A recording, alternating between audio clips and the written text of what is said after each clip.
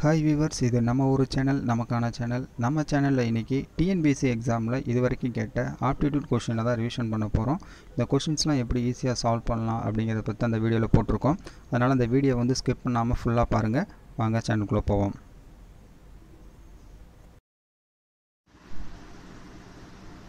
இந்த கொஷினில் x + y whole square plus 9 x + y plus 8 இதோட காரணிகள் ஃபேக்டர் கேட்டிருக்காங்க. இது பார்த்தீங்கன்னா ஒரு கோட்டட் ஈக்குவேஷன் எடுத்துக்கலாம். இங்கேயும் x + y இருக்குது, இங்கேயும் x + y இருக்குது. அப்போ x + y எக்ஸ்ன்னு வச்சுக்கிட்டிங்கன்னா x² + 9x + 8 அப்படின்னு வந்துடும். இப்போ இந்த ஈக்குவேஷன் எப்படி எழுதலாம் கோட்டட் ஈக்குவேஷனா அப்படின்னா x + y நீங்கள் எக்ஸ்னே வச்சுக்கோங்க. அப்போது x + y whole ஸ்கொயர்னா x² + 9x + 8ன்னு இருக்கும். அப்போ இது மாதிரி இருந்துச்சுன்னா நமக்கு எப்படி சால்வ் பண்ணலான்னு தெரியும். அதாவது மல்டிபிள் பண்ணோம்னா இந்த இது x² கோஎஃபிஷியன்ட் 1 × 8 8ன்னு வரணும். சம் பண்ணால் 9 வரணும். அப்படிங்கிறப்ப என்ன நம்பர் பாசிபிள் அப்படின்னா 1 × 8. இப்போ பை என்ன பண்ணுவோம், எக்ஸை போட்டுருவோம். ஏன்னா எக்ஸில் ஈக்குவேஷன் இருக்கிறதுனால எக்ஸ். அப்போ இதோட ஈக்குவேஷன் என்னது x + 1 × x + 8. இப்போ வந்து எக்ஸுங்கிறத என்னென்னு வச்சுருக்கோம், x + yன்னு வச்சுருக்கோம். அப்போ எக்ஸுக்கு பதிலாக x + y + 1. அதேமாதிரி இங்கேயும் எக்ஸுக்கு பதிலாக x + y + 8. இதுதான் இதோட ஆன்சர். அப்போ ஆன்சர் பார்த்தீங்கன்னா பி.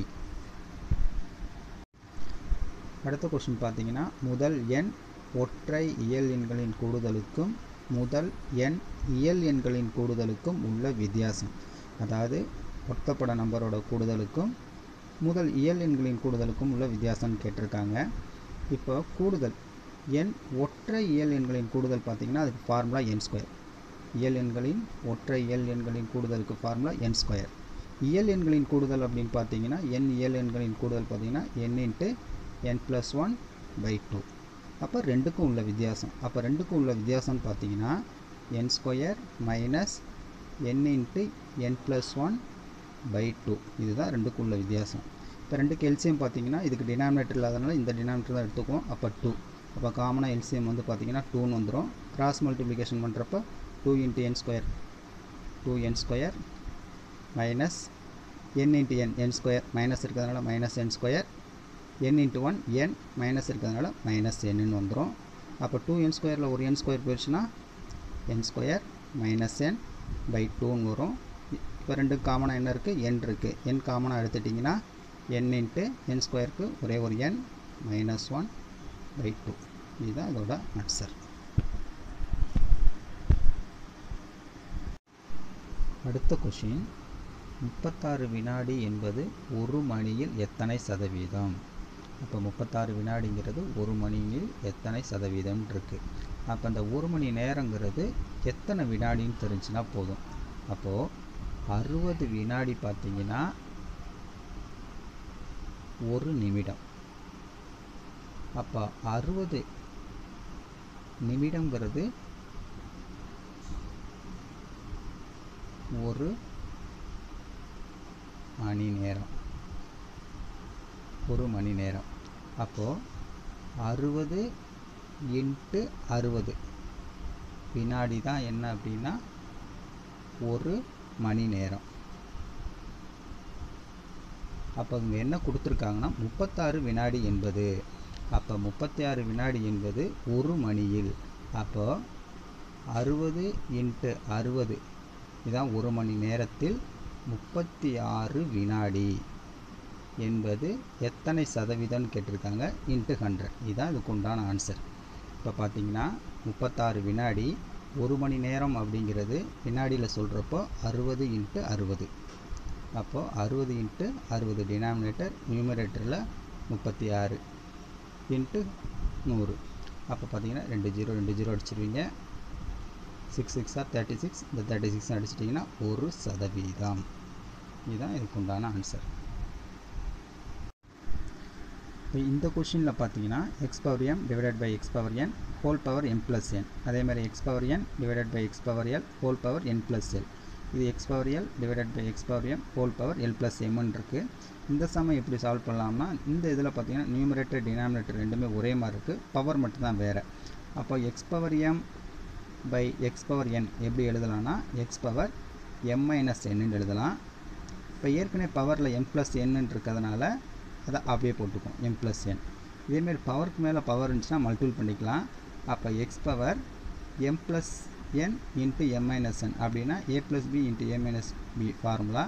அப்போ m² - n² எழுதலாம். அடுத்த புள்ளி வச்சுருக்காங்க, அதனால் இன்ட்டு.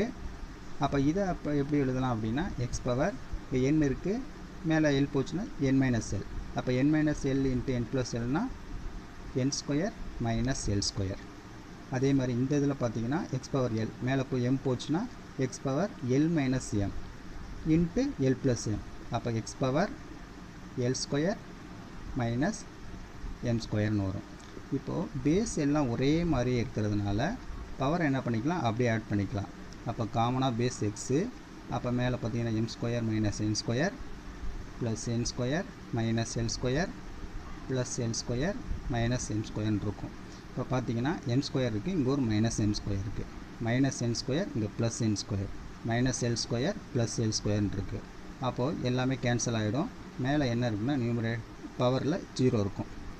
அப்போ x பவர் 0. அப்போ x power 0 any number power 0னா answer 1.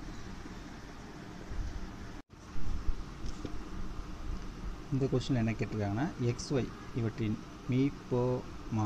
மீப்பெரு பொது மடங்கு z எனில் xyயின் மீப்போவா என்ன?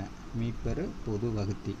அதாவது பார்த்தீங்கன்னா இதோட எல்சிஎம் வந்து கொடுத்துருக்காங்க. எல்சிஎம் இசட்னா ஹச்சிஎஃப் என்ன அப்படின்னு சொல்லி கேட்டிருக்காங்க. அப்போது இதுக்கு ஒரு சின்ன ஃபார்முலா தான் இருக்குது. மீ போ மா, அதாவது எல்சிஎம் இன்ட்டு மீப்பெரு பொது வகுத்தி into HCF equal to product of numbers. Product of அந்த நம்பர் என்ன நம்பர் கொடுத்துருக்காங்களோ அந்த நம்பர்.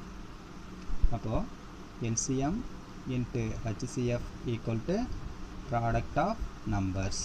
அப்போ அந்த நம்பர் என்ன அப்படின்னா எக்ஸு ஒரு நம்பர் சொல்லியிருக்காங்க, இன்னொரு நம்பர் ஒய். எல்சிஎம் என்ன கொடுத்துட்டாங்க, அவங்க இசட்னே கொடுத்துட்டாங்க. அப்போ ஹச்சிஎஃப் தான் வேணும்.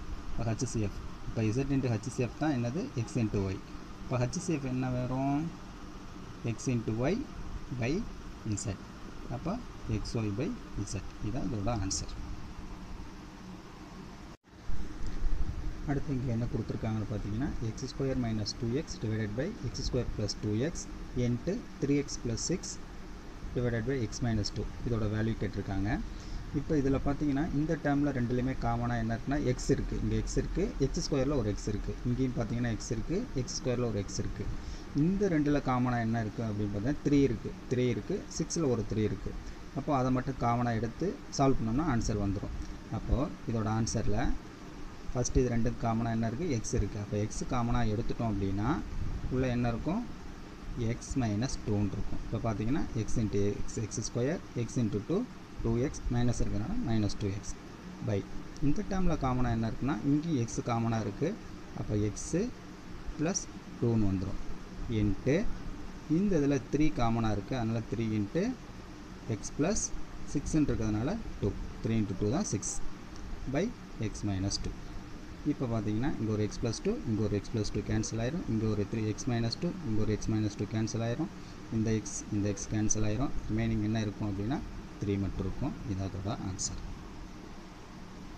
இந்த வீடியோ பிடிச்சிருந்துச்சுன்னா லைக் பண்ணுங்கள், ஷேர் பண்ணுங்கள், மறக்காமல் சப்ஸ்கிரைப் பண்ணுங்கள். பக்கத்தில் இருக்க பெல் ஐக்கானை கிளிக் பண்ணிக்கோங்க. தேங்க்யூ ஃபார் வாட்சிங்.